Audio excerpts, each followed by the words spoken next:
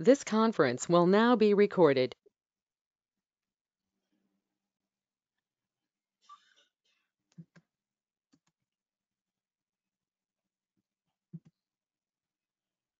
Hi, everybody. Welcome.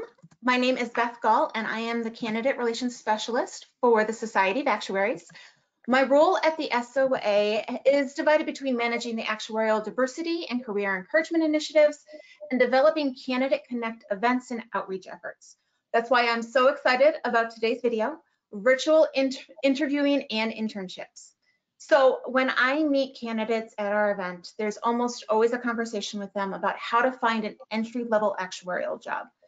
We'll talk about resumes, we'll talk about negotiating salaries, and with COVID-19 upsetting the current job market and internship calendars, those questions are even more important in the current environment.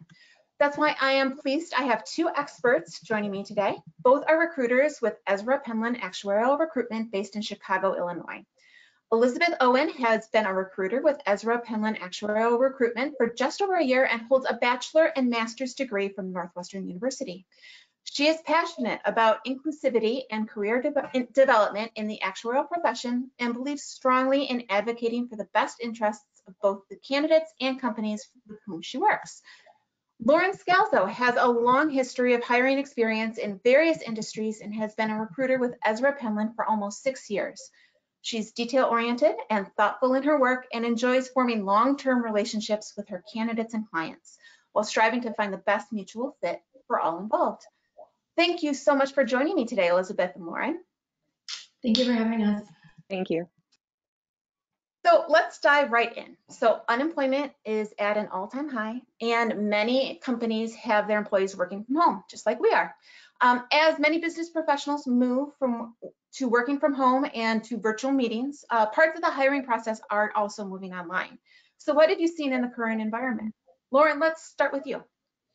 Great. So we have definitely seen that companies have shifted online. So they are moving any in-person interviews now over to video interviews for the most part.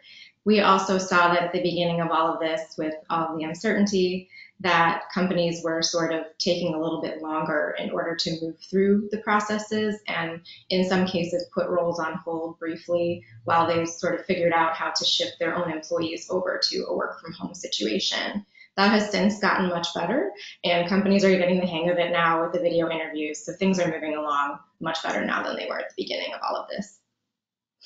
And how about you, Elizabeth? How are things changing in the hiring process? What we're seeing now is an industry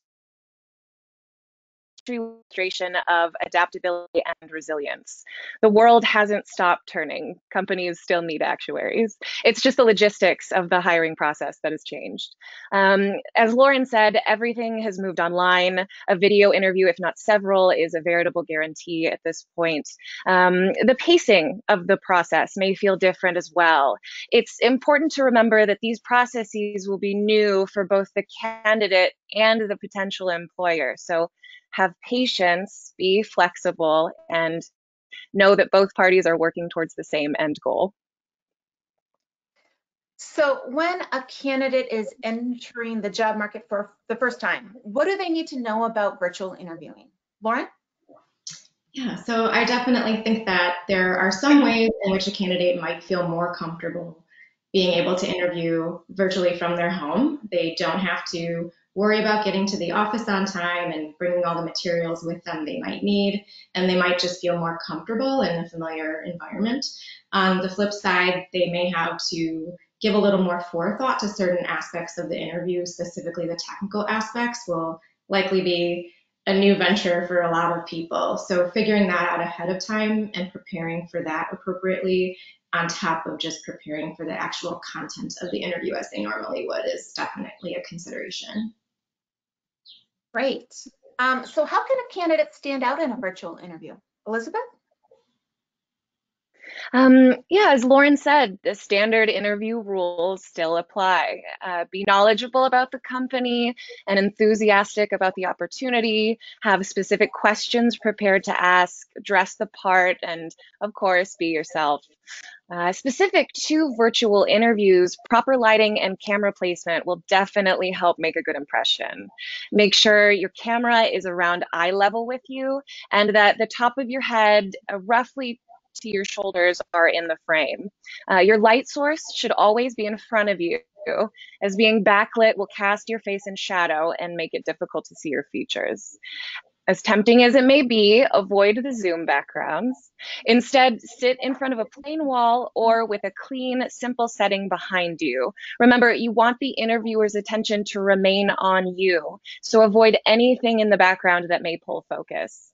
Rid yourself of distractions as well. Find a quiet environment, silence your phone, and do your best to sit still and not fidget with your hair or clothing. And most importantly, always be sure to set this up well in advance in case adjustments need to be made. Great. So do you have any other tips on maximizing the interview process, whether virtually or eventually when everybody's back in person, Elizabeth? Mhm. The best tip that I've heard pertaining to interviewing during and eventually after COVID is to be prepared to talk about what you're doing during all this extra time indoors and be prepared to do so in a professional capacity. Whether it's learning a new skill, delving into a hobby, or volunteering, an anecdote that demonstrates personal or professional development, particularly during this period of high stress, is going to reflect well on a candidate. Great. So let's shift the focus just a little bit. Virtual internships, that's a topic that's coming up a lot more often. What do you say candidates and students should expect if they're offered a virtual internship? Lauren, let's start with you. Yeah, so similar to what Elizabeth was saying earlier about it being a new experience for all parties with shifting things over virtually, this especially I think applies to virtual internships. It's very new to everyone, but I think candidates can expect that there will be a larger emphasis placed on short-term projects and more frequent check-ins. And if an intern is lucky enough to have a mentor, that person will probably be taking a larger and more hands-on role than they would have previously. I also would say that candidates will be well served if they take a more proactive approach on a day-to-day basis. They might have to take a little more initiative. And I think a good idea might be to set up with your supervisor on the first day expectations in terms of how frequently they would like you to check in and any timelines they would like you to abide by. That way the intern is not left feeling floating out there and feeling as though they are interrupting their supervisor each time they want to reach out to ask a question or just check in with them. But I'm so glad. Oh, sorry. No, go ahead. I was just going to add that I think that regardless of the fact that the candidate is working from home, that they should still show up with the same intention and energy each day and interest in their work and still try to check in with their supervisor and be an active participant as much as possible. That's great. So I was just going to say, I'm glad you brought up mentors. I'm glad you brought up supervisors, because the networking opportunities that a student really receives during an internship can be important to their career. So what do you recommend students do to make those same connections during a virtual internship? Elizabeth? Look for opportunities to connect with other interns in your program. Some companies already have this in place, but if your company doesn't offer these, take the initiative to try to get interns together for a virtual happy hour or a group discussion. Some companies are moving in-person internal events online, such as team games or weekly fireside chats with senior leadership. You take part in these as often as possible as well. Like Lauren said, proactive communication and participation will be key. Wonderful. What do you think employers are looking for in an actuarial candidate? What specific skills or traits do they trend towards? Lauren, what have you been seeing? Yeah, so this will have subtle differences based on the company, of course, but most employers are looking for entry-level candidates and internship candidates who have some exam progress potentially, also a strong GPA, and some sort of demonstration of their technical skills. Exam progress, though, of those things is certainly very important to focus on. And on the soft skill side of things, I know that employers are looking for candidates who have strong communication skills, a positive attitude, a sense of intellectual curiosity, and an interest that they can display and explain about the company itself and the work it's doing. So not just wanting a job, but wanting this job with this company is important to display. That's great. So finally, with COVID-19 placing so much stress on the employment market, how do you see the future of the profession changing? Are there any opportunities you see coming out of this for actuaries? Elizabeth, let's start with you. The demand for actuaries has always outweighed the supply. That has held true even through the most recent economic downturns in 2001 and 2008, which is really important to remember right now. In terms of new opportunities, we've already been seeing a movement towards the inclusion of data science and analytics into the actuarial skill set. Specific to COVID, the UK government has issued a call to arms for actuaries with advanced large-scale dynamic modeling experience, and I expect that that trend will continue in both the public and private sectors. I think we're also going to see a need for innovation and non-traditional approaches to otherwise traditional lines of business. And because COVID-19 is affecting every aspect of society, I expect this will lead to greater cross-disciplinary collaboration amongst actuaries. Thank you. Lauren, how about you? What do you think?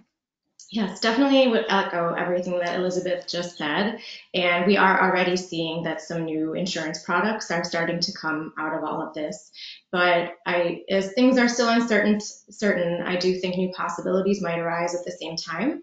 So it seems as though, given that most companies have now shifted to everyone working remotely, that has proven to now be an efficient capability that companies have. So I would hope and anticipate that companies might be a little more open to this going forward. And on the personal side of things, I think that this is all sort of allowing, or perhaps forcing in some instances, employees to be a little more thoughtful and direct in their communications. So more frequent and more direct communication is something that is being sort of nurtured throughout this process of everyone trying to figure out how to work in their own homes, but together at the same time. Right. Yeah, great. So I think that's all the time that we have for today. But thanks so much to Ezra Penland for joining me. And thanks to our viewers for watching. I want to remind everyone that the SOA does offer a free resume review service that can be accessed via our Job Center, which is jobs.soa.org. Please also consider subscribing to the SOA YouTube channel for future updates like this. And as always, submit any questions that you might have to candidate@soa.org. We may feature your question on a future video. So thanks again to Lauren and Elizabeth, and everyone, please stay safe. Thank you. Thank you.